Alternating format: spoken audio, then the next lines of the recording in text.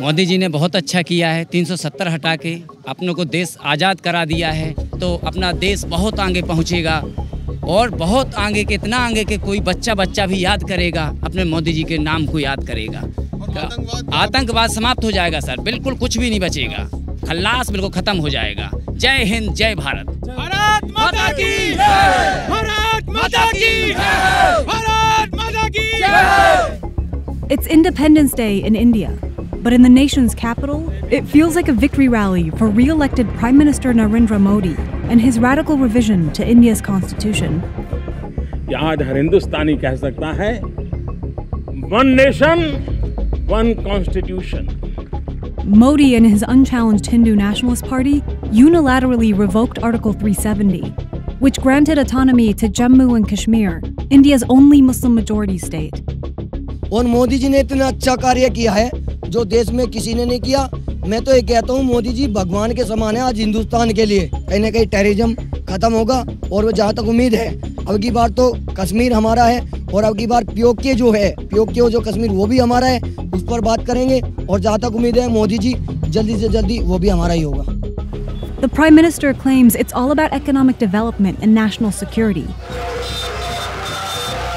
But the changes mean that Kashmiris will lose exclusive rights to their lands and their representation in parliament.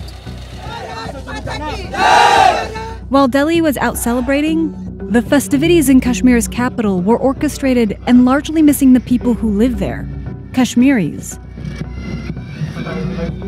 This is the 11th day of a lockdown.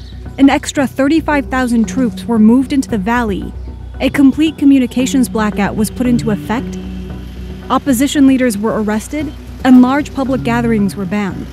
But last Friday, thousands of Kashmiris took advantage of weekly prayers to protest on the streets of Srinagar.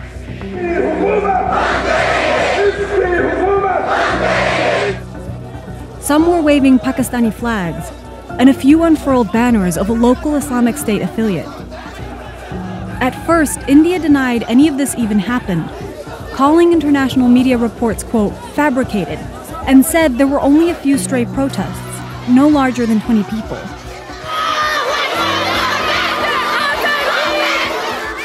Days later, they conceded that, quote, miscreants mingled and had caused widespread unrest.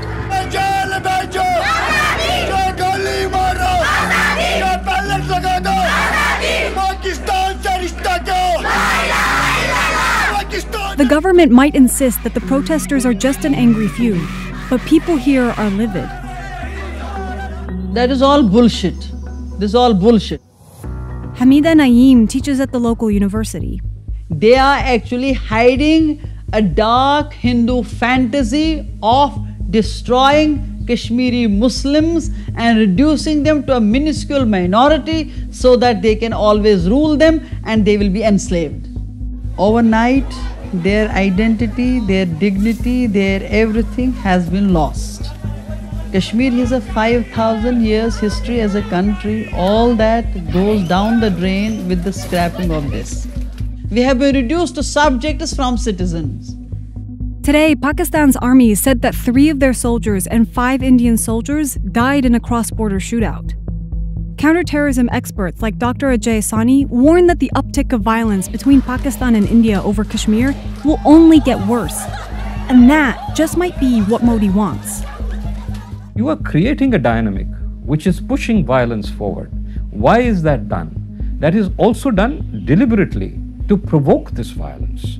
So you create this whole demonization of the Muslim which assists in your Hindutva consolidation.